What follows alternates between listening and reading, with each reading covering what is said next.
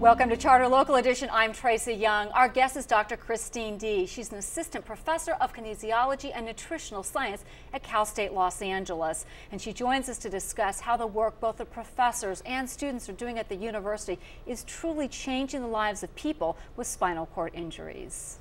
Nice to have you with us, doctor. Thank you. I think, tell me what a spinal cord injury is, because many times I think that we think if somebody incurs a spinal cord injury, that's it for them. They're possibly going to be in a wheelchair for the rest of their lives. But science is changing, and you're here to talk about what it is. So tell me what a spinal cord injury really is. So a spinal cord injury is damage to the spinal cord in which there's an impairment of the signals coming from the brain to the rest of the body. So a person with a spinal cord injury may have some difficulty in controlling voluntary control of their muscles below the level of their injury. So they're not as flexible and they don't have control, or they don't have like the muscle tone? They may have lots of different kinds of loss of function. Some is voluntary control, some is a loss of muscle tone, weakness, and paralysis often occurs. But there's some misconceptions about what a person with a spinal cord injury can or can't do, or should or shouldn't do. And dispel some of those for us, if you would. So one of those things that I think I feel very strong about is that a person with a spinal cord injury shouldn't just stay in their wheelchair. Don't give up. Don't just stay in your wheelchair. It's important to exercise. It's important to stay active, both for physical fitness and health, and also for just emotional and I think about us. Obviously, it's important for us to get exercise every day, but I can only imagine for somebody, if you're sitting stationary all the time, injury or not, that's not good for your health, is it? No, it's not. And a lot of times, it's often so difficult for people with an injury, with a physical disability, to get exercise. To access, probably. To have access to places that it's safe for them to exercise, that they feel comfortable being there. Right.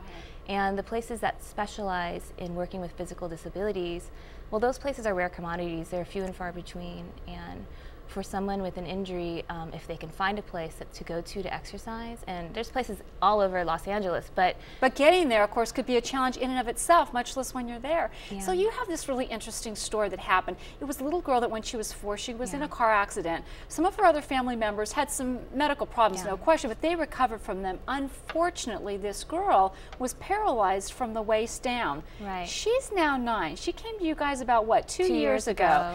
How different is she when she came to you guys, and how different is she today? Tell me about this success. So she is amazing. We met her when she was about 8 years old, and she had function on her arms and of her upper body, but below the level of her waistline, her legs, she didn't have a lot of voluntary control. Her muscles were soft. She didn't have a lot of muscle tone, and she didn't have a lot of motor coordination. So we started working with her. We started training with her. We did, in my lab, we specialize in what's called locomotor training. Is it like a locomotion? Yes, it's movement. Yeah, it's movement. It's walking. It's a rehabilitation intervention in which we retrain the spinal cord to walk.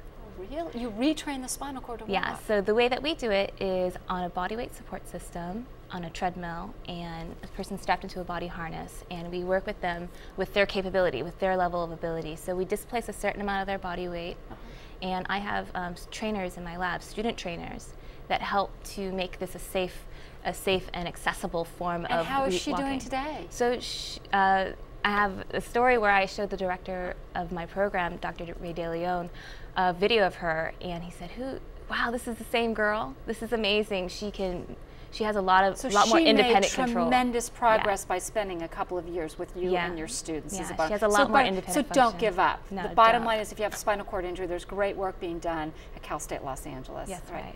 Thank you. Thanks for joining that great story with us. We really appreciate it. Thank you for watching Charter Local Edition. I'm Tracy Young.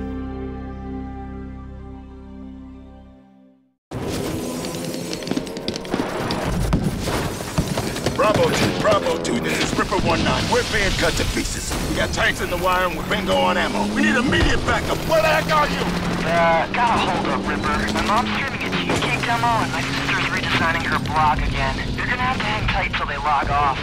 Sorry, dude. Over.